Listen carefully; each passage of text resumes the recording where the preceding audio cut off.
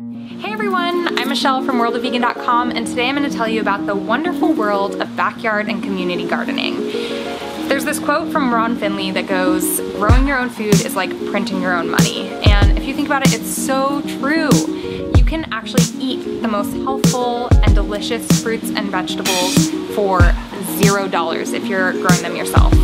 This is something that you can do if you have a backyard or a garden space, but even if not, you can get a crate and grow food right outside your apartment, or you can find a community garden where you can have a little patch to grow your own food.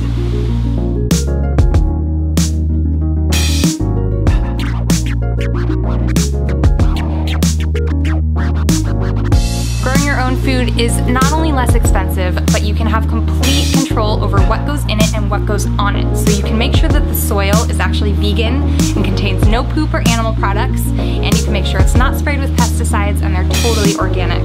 And for all of these reasons, the food that you grow in your own garden often tastes so much more delicious. You can pick it at its perfect ripeness right before you throw it in a salad or in your recipes, and it's super delicious.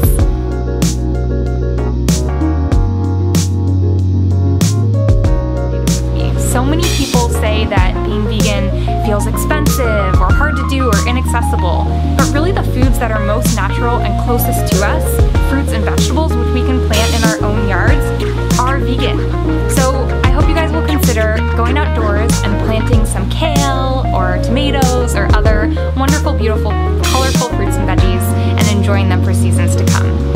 You can find more bite-sized vegan videos and other tips and recipes for things to make with your garden of colorful foods over at worldofvegan.com. Thanks so much for watching, and I'll see you next time. Bye!